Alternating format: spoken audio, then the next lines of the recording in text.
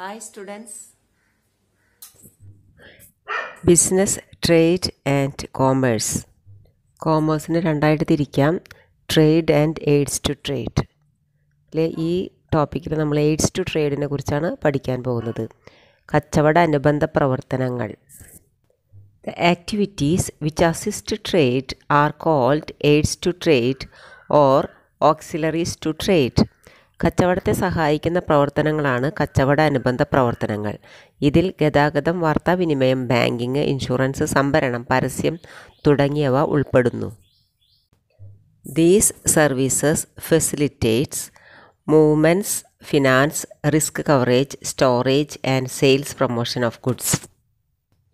വിവിധ തരം തടസ്സങ്ങളും അതിൻ്റെ പരിഹാരമാർഗങ്ങളും പഠിച്ചത് ഓർമ്മയുണ്ടല്ലോ.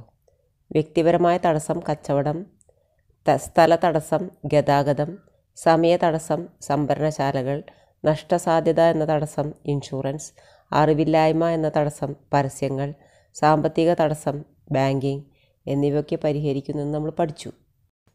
അതിനെ ഒരു ചെറിയൊരു എക്സ്പ്ലനേഷൻ നൽകുക എന്നുള്ളതാണ് ഈ ടോപ്പിക്കിൻ്റെ ഒരു ദൗത്യം.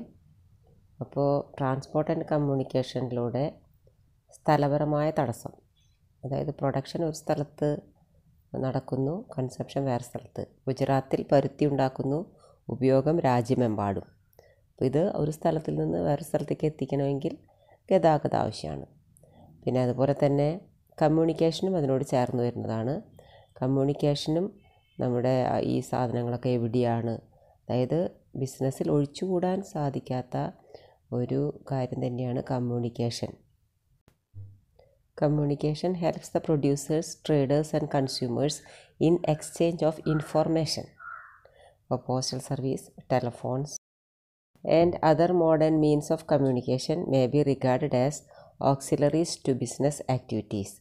ഇതും കച്ചവട അനുബന്ധ പ്രവർത്തനം തന്നെയാണ്. ഒരു ബിസിനസ്സിനെ സ്വത്തുകൾ, അസറ്റൊക്കെ വാങ്ങിക്കാനും റോ മെറ്റീരിയൽസ് വാങ്ങിക്കാനും അതേപോലെ തന്നെ ഡേ ടു ഡേ എക്സ്പെൻസിനും ഒക്കെ പണം ആവശ്യമാണ്. അപ്പോൾ finance is the foundation of all business. It is provided by banks. Finance ഇല്ലാതെ ബിസിനസ് ചെയ്യാൻ പറ്റില്ല. അപ്പോൾ ഈ ഫിനാൻസ് നമുക്ക് എവിടെ നിന്ന് ലഭിക്കുന്നു? ബാങ്കുകളിൽ നിന്ന് ലഭിക്കുന്നു. Insurance provides protection against various risks. On payment of A nominal premium the amount of loss can be recovered from the insurance company. ഒരു ചെറിയ തുക മാസം മാസം പ്രീമിയം അടയ്ക്കുകയാണെങ്കിൽ ഇൻഷുറൻസ് കമ്പനി നമുക്ക് പലതരത്തിലുള്ള റിസ്കുകളുണ്ട്.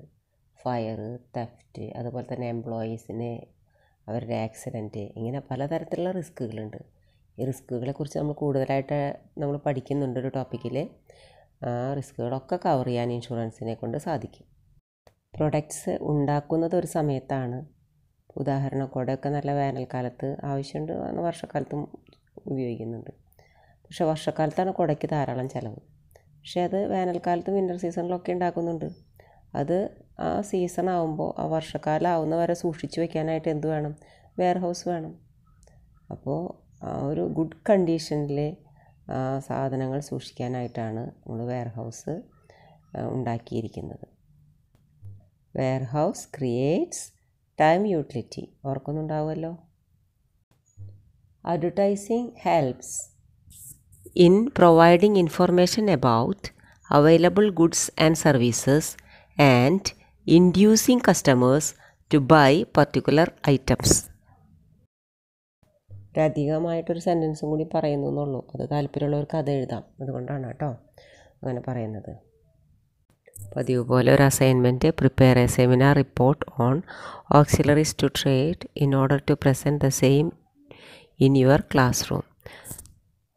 ഒരു സെമിനാർ പ്രസൻറ്റേഷൻ എന്നൊക്കെ പറഞ്ഞു കഴിഞ്ഞാൽ ഉദ്ദേശിക്കുന്നത് ഈ പറയുന്ന പോയിൻറ്റ്സ് തന്നെ എഴുതുക എന്നാണ്. പക്ഷേ നമുക്കൊരു ഇൻട്രൊഡക്ഷൻ, ഒരു സെമിനാർ റിപ്പോർട്ട് നമ്മുടെ ക്ലാസ് റൂമിൽ അവതരിപ്പിക്കുന്ന പോലെ ഒരു ഇൻട്രൊഡക്ഷൻ വേണം. പിന്നെ ഈ ടോപ്പിക്കൊക്കെ എഴുതിയതിന് ശേഷം ഒരു കൺക്ലൂഷനും വേണം. അത്രേ ഉള്ളൂ.